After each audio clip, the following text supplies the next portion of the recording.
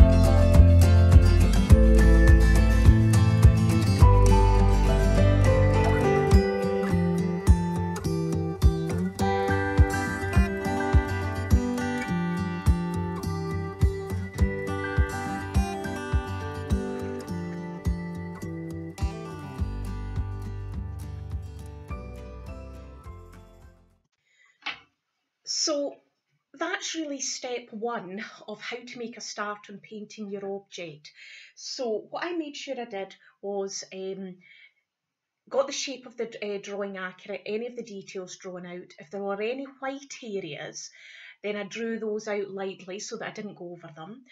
blocked the flower in yellow because that was the main colour of the flower, and then using a range of yellow ochres, burnt siennas, reds, etc., to try and create darker tones, and I brought those out around the flower. And then one of the other things I did at the end was mix some white with my yellow to get my lighter tones. So basically step one is blocking your object in, picking out the dark and the light areas, and then the best thing to do is to leave it to dry for a period of time, and then go back to it to then start doing the detail and any other fine touches that you need to do to your object.